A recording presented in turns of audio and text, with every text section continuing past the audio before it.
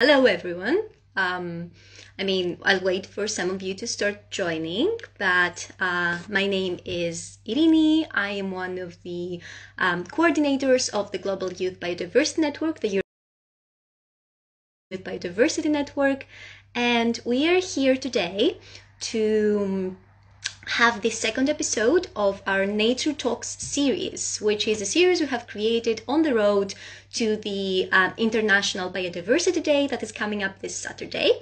We kicked off this series yesterday with a chat with Generation Climate Europe, and now we are going to have the second episode, and this time we have Client Earth with us. Let me invite Client Earth to come on stage with me. And now we'll just have to wait for Client Earth to respond on that. And yeah, very excited to host Client Earth today because it's an organization that is unlike any other out there. What they do is that they are trying to use the law in order to bring system change. So I'm still waiting for, I have invited Client Earth to join, and I have to wait for Ioannis to join us. Okay. Ioannis, are you there? Nice. Hi. Okay, I can't hear you. It's maybe, I'm not sure if it's my connection or if it's your connection, but I think we have some problem with the connection anyway. But I guess Ioannis will come back. In the meanwhile, I can tell you who Ioannis is. So Ioannis is a young lawyer. I think he's a young lawyer. He's going to tell us more about that. That he's working with the Wildlife Habitats Program of Client Earth, and he's focusing on international and European biodiversity governance. Ioannis, can you hear us? Okay, we lost him. I see some people in the chat saying I also can't hear him. So I guess that means it's not me that has the internet connection issues, but that's also the case with online meetings. Sometimes the internet is not on our side. I will try to invite him again. Let's see. Hi. Hello there. I don't know what happened. I made it. Finally, I was out of words to say. How are you, Ioannis? It's so nice to speak to you finally. How are you? And thank you so much for inviting me today. I am fine here in Brussels. After a week of rain, we finally have some sun. So I'm very happy about it. That's fantastic. It's still rainy in Vienna, where I currently am, but hopefully it will get better over the weekend because now also the lockdown is, starting to go away, and maybe we can go out and see some people finally in person. But that's lovely. Okay, so thank you so much for joining us today. You are our second guest, so we're very, very new to this Instagram Lives things, but we're so excited that you and Client Earth, of course, agreed to join. I already introduced Client Earth and a little bit you, but maybe you want to introduce yourself as well for our audience. Thank you so much. Again, thanks for inviting me. So just another intro about Client Earth, although you already said the most important thing. So we're trying to use law as a tool to tackle the biggest environmental challenges. So that is from climate change, biodiversity loss, pollution, but also environmental injustice happening around the world. So the objective is to hold both businesses and countries accountable for their environmental obligations. And we do so either by helping to shape the law, but also by helping to enforce the law. About me, so yeah, I've been working in Client Earth for a bit over a year now as a lawyer. I am at the EU level. I am following the process on the legally binding restoration targets that were announced by the Commission last year in the EU biodiversity strategy. If you are aware, so this is kind of the planning tool of the European Commission for all the biodiversity relevant policies for the next 10 years.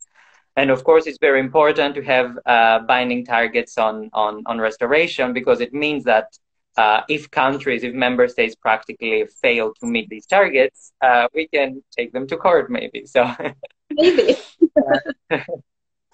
no, but additionally, at the international level, I'm following the process for the Global Biodiversity Framework. Mm-hmm.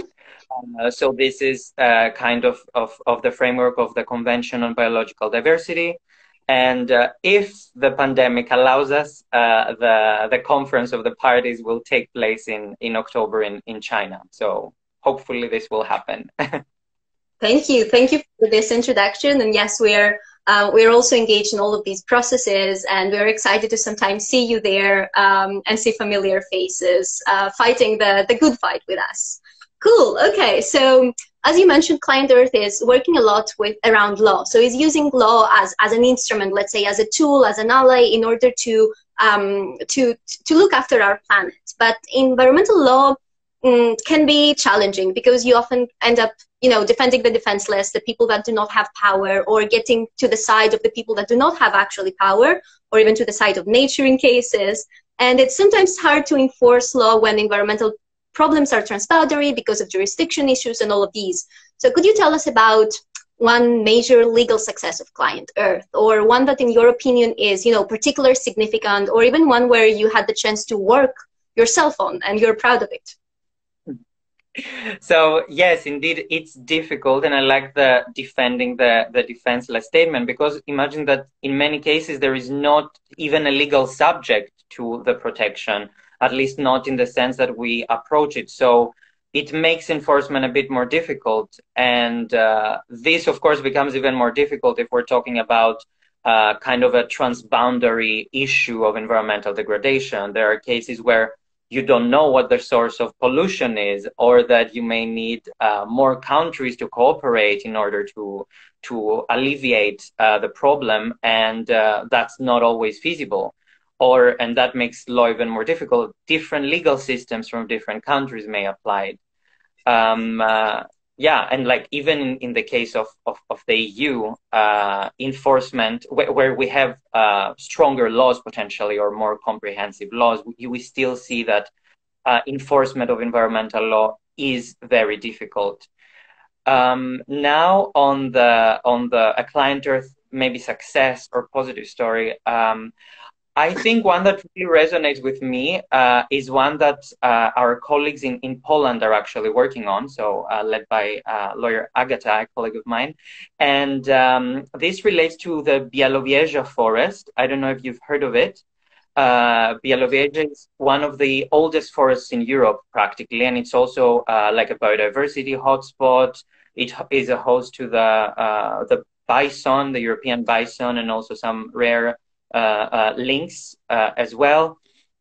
And so some years ago, there was a decision from the Polish Ministry of Environment to practically allow logging to happen in this old growth primeval forest. And there was, of course, a massive reaction from grassroots movements, from youth initiatives, from the scientific community that really acknowledged that this would be destructive. And Client Earth conducted a legal assessment and indeed established that there is a violation of EU law, as this forest was a protected area. It was part of the Natura 2000 network. So the problem there was that there was no access to justice at national level to challenge these forest management plans. So after trying to approach the ministry, Client Earth notified the European Commission about this potential violation of law, and the European Commission initiated a legal process called infringement proceedings. And in the end, since the government would not do anything to stop the logging, they went to the European Court of Justice. So the European Court of Justice even very quickly published a ruling on interim measures that logging should be banned, and these kind of emergency rulings from the Court on Nature Conservation are not often. So this was definitely a win.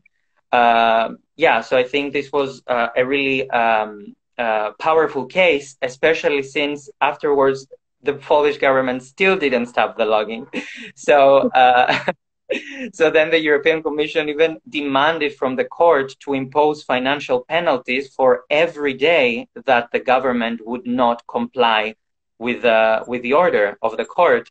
And the government indeed issued a fine of, I think, 100,000 euros per day of non-compliance. Yeah.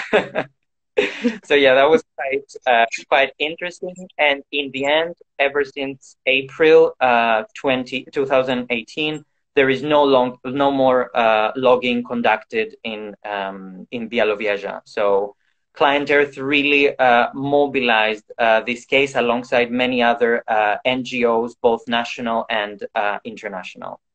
Okay, this story is super, super inspiring. I had no idea, but it's honestly one of the most, like, you know, it's powerful. It makes me feel empowered in the things that we can achieve if we mobilize all together.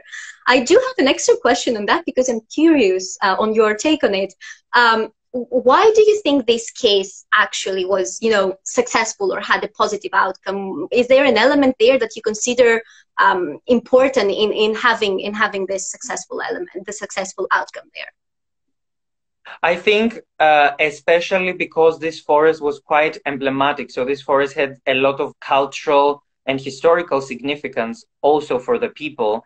And on top of the fact that indeed Europe does not have many old growth forests left, so it was considered as something very valuable also for the Commission. This is, I think, what really attracted the Commission's attention, because there are many cases of violations of such laws where we have illegal logging going on. But I think in this case, it was really the significance of the forest, as well as the really wide mobilization of civil society. I think this is always very important because it's a way to push change to happen. So there, in a way, there was a consensus between the civil society movements and the policymakers that had the actual power to make a difference in that. So that's super, super impressive. Okay, now moving on. When you introduced yourself on Client Earth, you said you were working a lot on ecological restoration and how we can have, you know, binding elements in that here in Europe. So where do you think environmental law can play the bigger role when it comes to promote or enforce, let's say, if we can use this word, ecological restoration, especially in the context of Europe? So, first of all, I think it's important to know that there is right now a kind of legal gap in Europe because there are no clear or kind of far-reaching obligations for member states to restore nature, especially outside the protected area network. So, and given the fact that natural restoration processes may take years or even decades to see the result, we obviously need a kind of policy response that can take that into account and can indeed provide permanent or long-term protection. And law, a legal intervention, is definitely the best way to do so. So I think this would be the added value of the new legislation, but I think it would be definitely an omission or a mistake to just call for new law and not take into account that we already have very strong laws within the EU that will also need to be implemented. And I think that in the end, if we want to achieve ecological restoration for a bigger area expansion in the EU, we also need to equally focus on implementing already existing laws. Okay, yeah, no, that makes total sense, and that ties up very well with the next question that I have for you, which is, could you briefly tell us what is happening right now regarding this restoration law that you are talking about? What should we be looking for the next months, for example, or if there are any chances in the next month for the civil society to be involved in shaping this new law?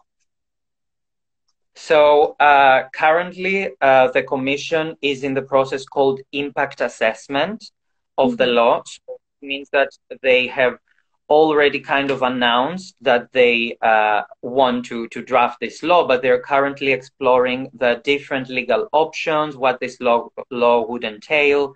And this is practically what they will be doing for the next month or so. And then they will be presenting the results of this impact assessment to several commission services in order for them to approve, to provide their expert input, etc.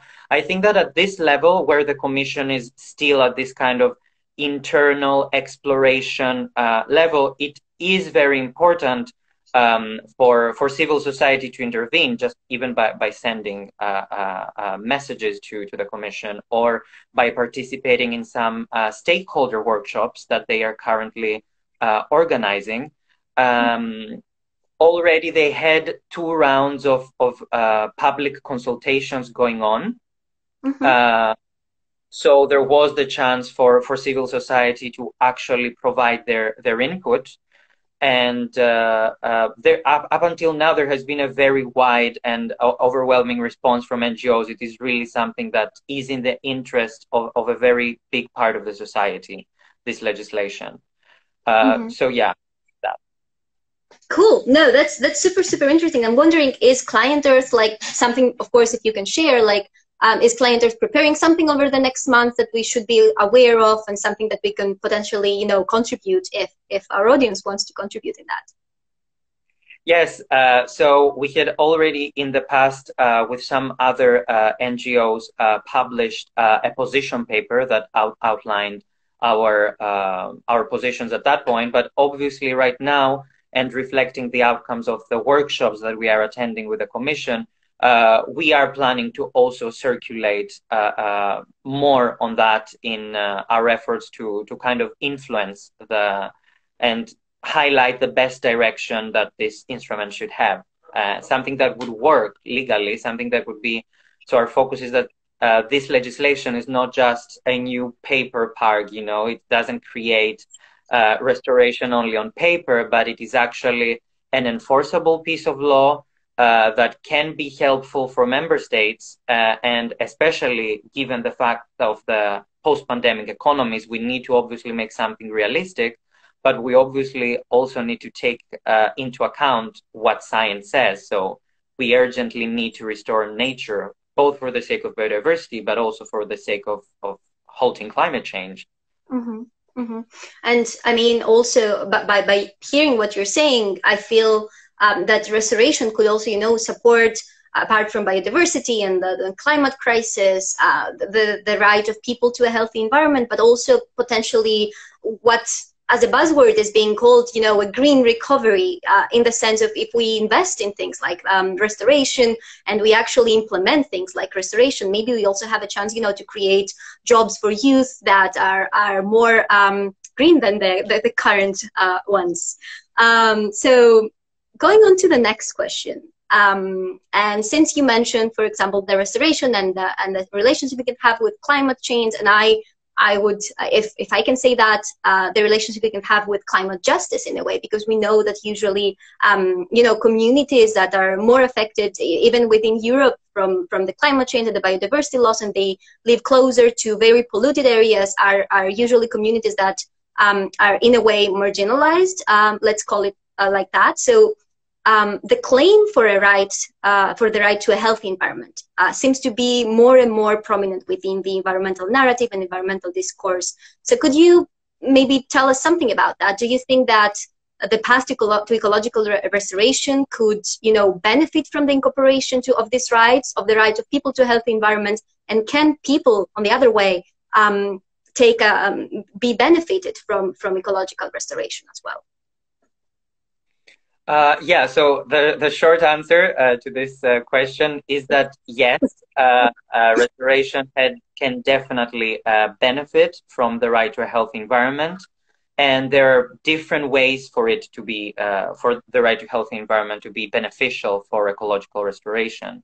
So yeah, we'll start with maybe the most obvious one, but also one of the most powerful ways, which is using human rights litigation for the benefit of the environment. So taking legal action in court by using human rights arguments and practically claiming that a human right is being violated due to environmental degradation is a way to go, and it is something that has been happening lately.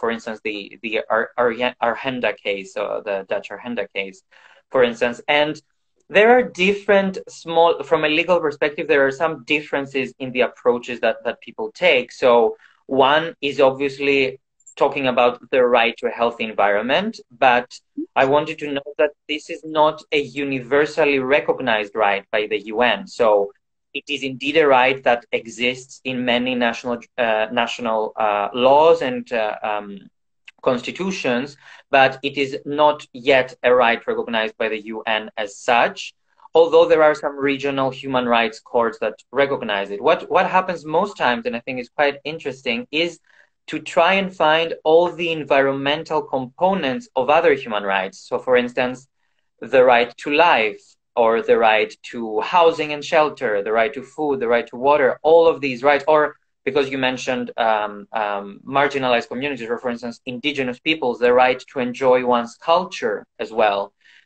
can have an environmental aspect or environmental component. So in this sense, if we use human rights litigation that can take maybe can have more hype or more publicity and is sometimes more powerful than environmental litigation, we can definitely assist also the ecological restoration narrative.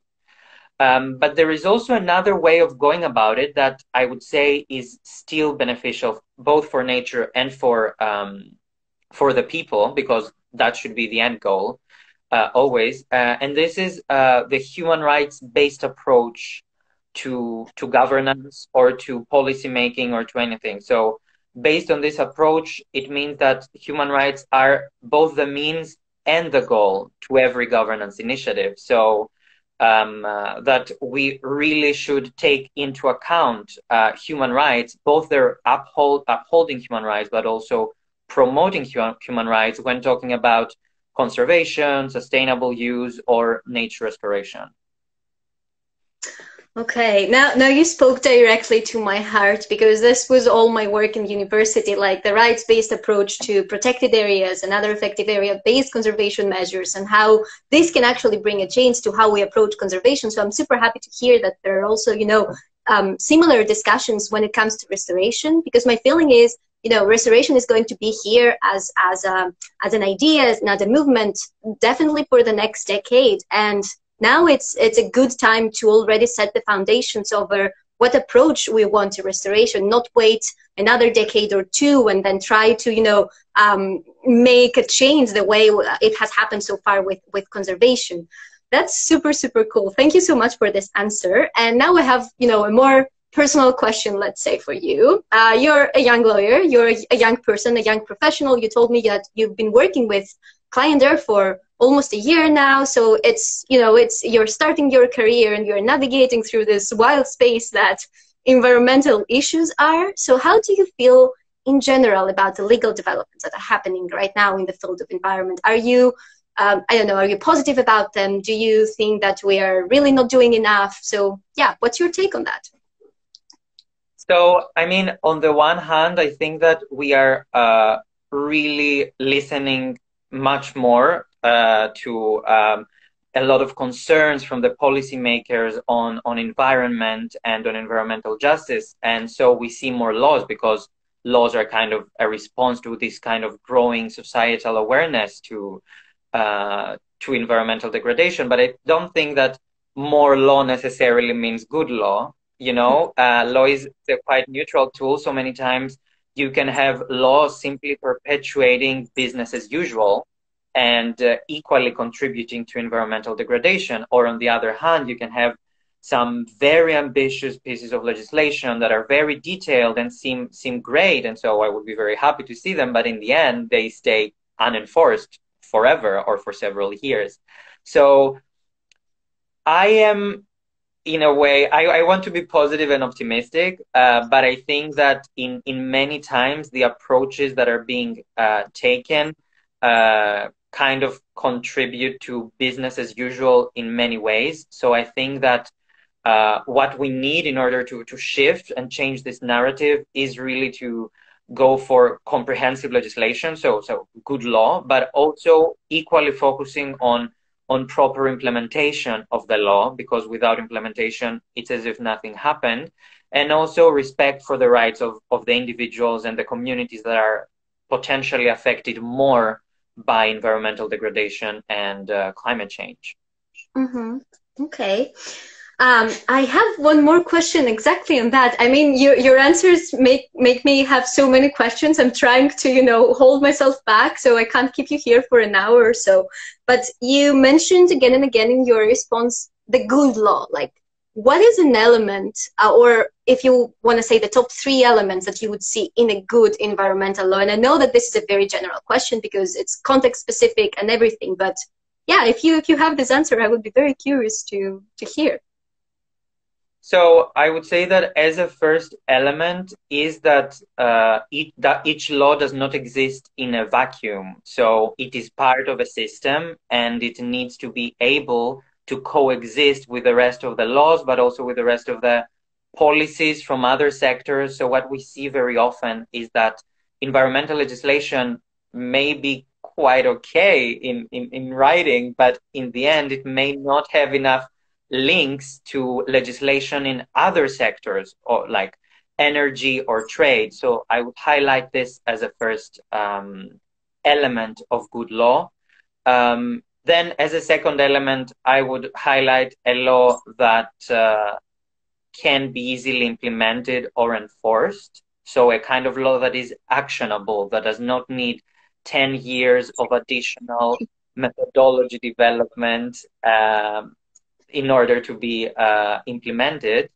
And then as a third component, I would add that the law has been adopted pursuant to a public consultation process. So it has been kind of, its potential impacts on people have been assessed, and different stakeholders have had the chance to actually provide their informed and detailed opinion on this law. Mm-hmm. Okay. So yeah, I hear you. So we really need to basically mainstream this law in different sectors, and we need to base this law in polyphony, and we also have to make sure that we don't delay the process. Okay, that's in a nutshell and in more simple words than yours. Okay, now we mentioned a lot in the chat so far. We haven't focused solely on biodiversity. I think both you and I referred a little bit to climate.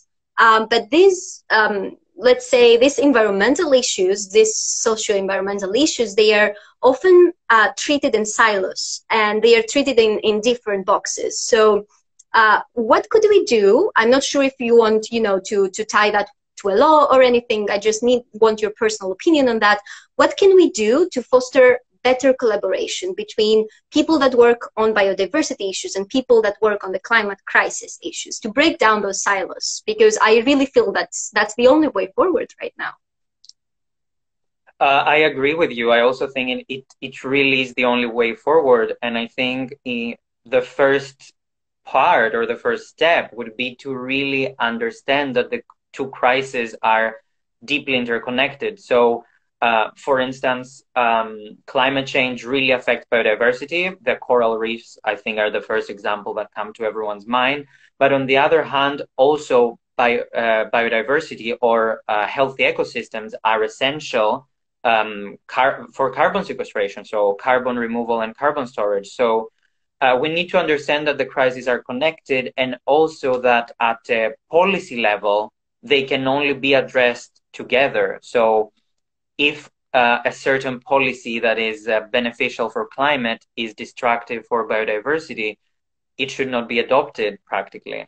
Like, for instance, I don't know if you've heard about these initiatives of forest plantations, like using monocultures for climate change. And this can be biodiversity destructive, and obviously it has human rights, leads to human rights violations as well.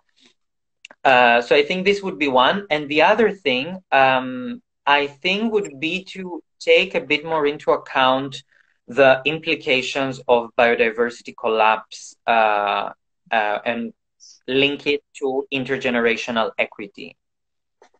Because I know that Global Youth Biodiversity Network has worked on intergenerational equity, and I think there has been a lot of discussion on intergenerational equity when it comes to climate, but not as much when it comes to biodiversity. So already within our lifetimes, we are going to see the escalation of and the consequences of business as usual. So the next generations will most likely not get to see some of the amazing species or amazing habitat types that we may be able to see. And yeah, so I think in order to foster better understanding, we need to link the two. Mm-hmm. And this has happened, I mean, already many times. One case I really like where this has happened very successfully. I don't know if you've heard, but like in Colombia, a group of children and youth filed a lawsuit against the Colombian government that ended up in the Supreme Court, and the court actually recognized the rights of future generations. So it ordered the government to kind of stop logging in the Amazon because the future generations would have their rights violated if this practice continued. So this is maybe a great idea for us in the EU to try out. To start shooting everyone. Yeah, no, I mean, that's definitely a case. And indeed, Global Youth Biodiversity Network is very interested in bringing the language of intergenerational equity in there. My very, very personal take in that is that it's not only, you know, you mentioned the future generations, and we do mention a lot the future generation in our storytelling as well. But I think it's equally important to refer to the fact that the climate and the biodiversity crisis are currently, you know, affecting the current generations, our generations in many areas around the world. Maybe we don't see it that heavily in Europe, although there are cases where we see it, but especially in places where we see, you know, drylands replacing other areas, etc. This is already affecting their rights to food, as you referred before, and their rights to shelter, and their rights to culture in many cases. So it's definitely current generations as well. And I think this ties very well with a question that I'm seeing from the audience. There is somebody asking, what do you think about incorporating rights of young and future generations in the Human Rights Declaration? Have you ever worked on this topic, or do you think this could be a good addition? So I definitely think it would be a good and significant addition because the fact that we have not included it yet, maybe there wasn't a need or there wasn't the public pressure for it, but now there is a public pressure for it. And I think it should be included because it would definitely give a stronger political momentum for to argue to have legal arguments also on intergenerational equity, but even its recognition in the declaration would not necessarily mean that this becomes an actionable right that you can take governments to court for. So that would then depend on how each government recognizes the right individually within their own jurisdiction. So yes, I think very important. It would have political significance, and it could maybe mobilize finally in some years recognizing it as an actionable legal right. So to understand it better, you think that would be, you know, a good start to just start paying attention to that. So maybe then national governments can start thinking of incorporating that. That's super interesting. Yeah, please. No, I think I interrupted you. No, I think it is, this is one way of going forward, but in another way is obviously starting with a bottom-up approach, so pushing national governments first to recognize the right. And it may be more effective in some cases. Okay, so there is one more question. People are very, I think they are as curious as I am with your work. And there is a question here asking, the United Nations has a special rapporteur on human rights and the environment. Is there something similar at the EU level, or is this mandate left to the Commission and the European Court of Justice or somebody else? I mean, that really depends. When it comes to EU policy making, this is the Commission's mandate, although each directorate focuses on one topic, but they ensure that they kind of cross-reference or consult with the other directorates in order to not have kind of cacophony between the policies that are promoted and adopted eventually. Mm-hmm. Okay, cool. I already have 5 more minutes from your time, but I have one last question for you. And it is, again, you know, to inspire maybe our audience to take up an environmental legal career. So as a young professional, what would be your best advice for students, for people starting right now their career, that want to, you know, contribute to that either on the national, regional, international discussions about biodiversity? What's your best advice on that? I think that, again, as I said before, I think that gathering information is definitely important, and that can range from finding out about a major development, maybe in your municipality, that may cause environmental distractions, but it may also mean becoming aware of what may happen at the other end of the world, you know, and the injustices that people may suffer there. And I think that organizing collectively at this point that we are at is definitely something, is definitely a very important way to go. So joining grassroots movements and advocating for environmental protection, but also for environmental justice and for increase of public participation. And I think that the youth movement is a great example for that, because there has been a great increase in public participation of youth organizations in international fora. So you see in the climate change conferences or in the biodiversity conferences, youth is considered a major stakeholder group, and that is important. So the opinion has gravity. So I would say that advocating for such modalities to be developed in a national or regional level is equally important and can bring about change. That's lovely. Thank you for these words. It's always nice to hear, you know, from fellow workers in the environmental movement, that they really believe that collective action is the way to go forward. So Ioannis, I'm very, very grateful for this discussion today for more than one reasons. An extra reason that people might not know is that we are both from Greece, and these discussions are very, very rare in our country, but I am excited that I'm recently seeing more and more Greek people getting involved in that. So yeah, let's go Greece to be a more green country as well. Thank you so much, and thank you Client Earth as well for this chat. And we will be here tomorrow again at the same time with BirdLife Europe and East and Central Asia. Yeah, that's the right name, for another Nature Talks. Thank you, Ioannis, again. Thank you, Client Earth. And thank you, everyone, for staying with us. Ciao.